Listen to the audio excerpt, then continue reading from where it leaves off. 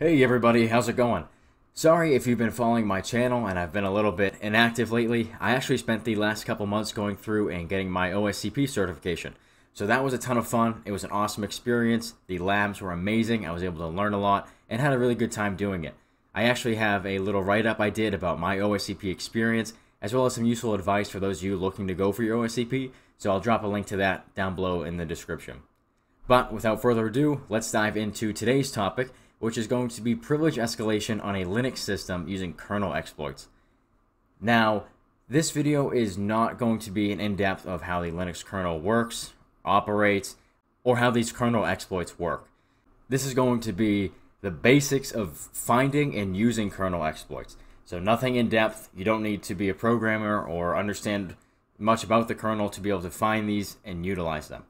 Now, the first step in this process is enumeration. As always, enumeration is key. So we can find out some system information if we had a shell on a machine and we type in uname space -a. Now that's going to print out some system information here.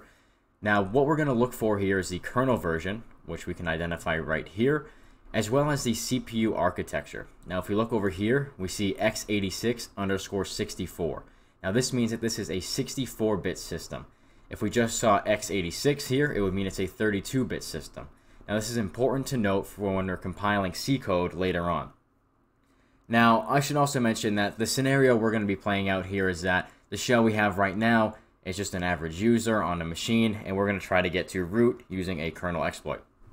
So we've identified the Linux kernel version, which we can see right here, and our CPU architecture, which is 64-bit. So the next step would be to just, do some generic Googling and look up, this kernel version for Linux and an exploit. Now I happen to have already identified one, which we can pull up here. You can see this applies to all Linux kernels in 4.4.x. So we're running Ubuntu 16.04 version 1. I'll drop a link below to the ISO for that if you would like to go ahead and try this out on your own. So this exploit, there's a nice little description here of how it works and all the in-depth stuff if you're interested in reading about that, but we're not going to be talking about that here in this video.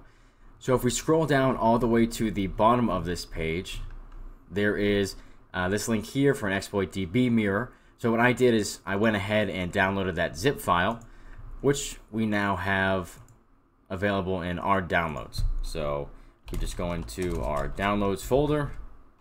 We will see that we have the zip file there. So I'll just go ahead and unzip that. Perfect. So there are some instructions on the exploit DB page. Let's see in the background here. They have a script to compile the kernel exploit and the script to run the exploit. Now, it looks like after we run the exploit, we should go ahead and get a root shell locally. So this is a local privilege escalation, meaning that it's going to affect the current shell that we have. There's no need to spawn a reverse shell or anything like that.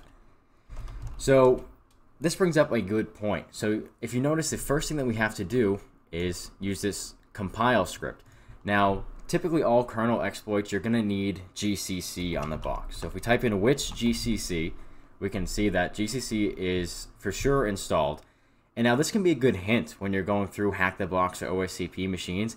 If you see that GCC is on the box, it might be there for a reason. The kernel might be vulnerable to a kernel exploit or something that, some sort of exploit which requires you to compile C code on the box. So that's just something to look for and keep an eye out for. It can be a nice little hint. But all right, let's take a look at running this exploit. So we'll go into the directory where it is housed. We will untar this. Oh, sorry about that. Forgetting my tar commands. No worries. All right, so now if we go into this directory here, let's take a look at what we've got. So we've got these 3 different C files and a bash compile script. So let's take a look at the compile script in here. So we can see that this is running GCC on these different C files and passing arguments to them, so on and so forth. Now, this is where you would have to know if you had a 64-bit or 32-bit system. So there is a flag, I believe it's the M flag, where you can say GCC -M32. So this would be useful if you're compiling the exploit. say on your attacker machine, and your attacker machine is a 64-bit system, but you're targeting a 32-bit system, you need to make sure you compile it with this -M32 flag to make sure that you're compiling in 32-bit mode, so the exploit will actually run on the system you're trying to exploit. But now let's go ahead and try to run this compile script. Alright, now after that's run, we can see that we have all these executable files, one per C file that we had. So it went through and compiled each of these C files and gave us an executable.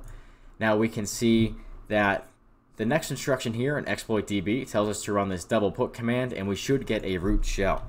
So let's clear this and we'll run the double put executable that we just compiled. And this could take about a minute to run, so I will cut to once the exploit finishes running. Alright, and now we're back and the exploit finished running. So you can see it says we have root privs now, and our shell has automatically been upgraded to a root shell. So even if we type in, who am I? Root. So we've used that to go from a standard user to the root user using a kernel exploit, which is really cool. And so we can go ahead and type in exit. We'll get back to our regular user shell. We can see we're just our standard user here again.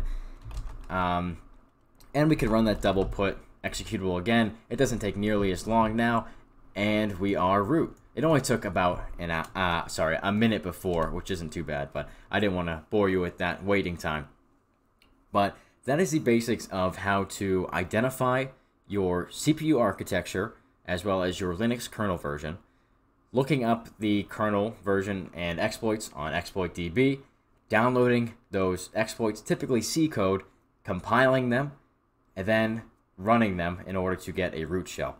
Now again, there is a lot more in depth that you could go into learning about how the kernel operates and how these exploits work and take advantage of different things.